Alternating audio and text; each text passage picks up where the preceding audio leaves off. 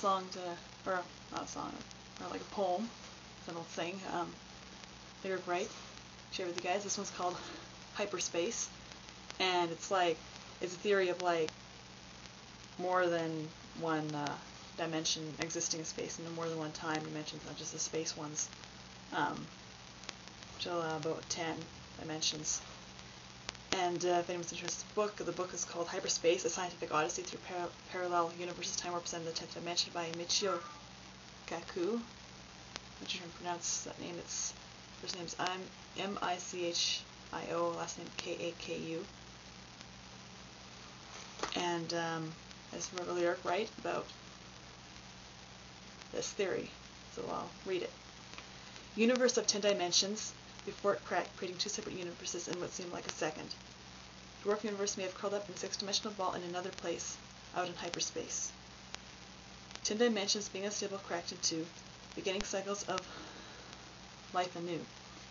Universes in dimensions of 6 and 4, still heated to the core. Universe of 10 dimensions, before it cracked, creating 2 separate universes in what seemed like a second. A dwarf universe may have curled up in a 6-dimensional ball in another place, out in hyperspace. 4 dimensions explosively expanding, while 6-dimensional universe violently contracting, shrinking to infinitesimal size in the deep, dark black universal skies.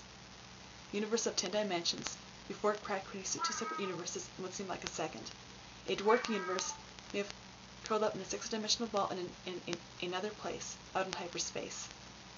Distant stars and galaxies continue receding, from the original collapse of 10-dimensional space-time slowly unheating.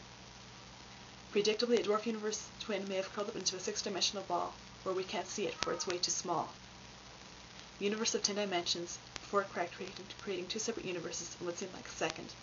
A dwarf universe may have curled up in a 6-dimensional ball in another place, out in hyperspace.